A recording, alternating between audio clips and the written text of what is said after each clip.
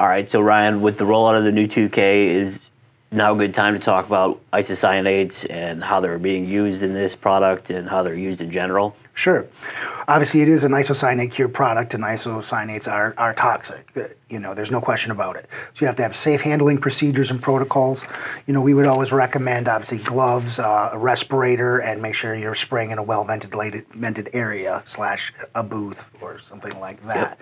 But isocyanates are widely used in our industry and in our everyday lives, from shoes to clothing to elastic. So we're exposed to isocyanates on a daily basis. But one thing that we chose with our isocyanate system is that we chose one that actually contained a very heavy, strong solvent smell. And our reasoning behind that was there are other isocyanates that are very good isocyanates that are almost odorless.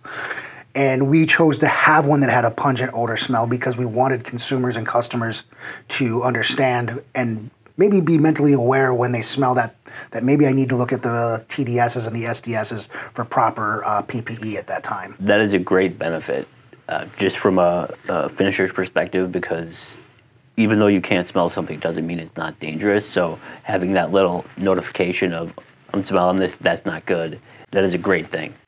Let's head out to the lab and take a look at some test boards. Sure, that sounds great.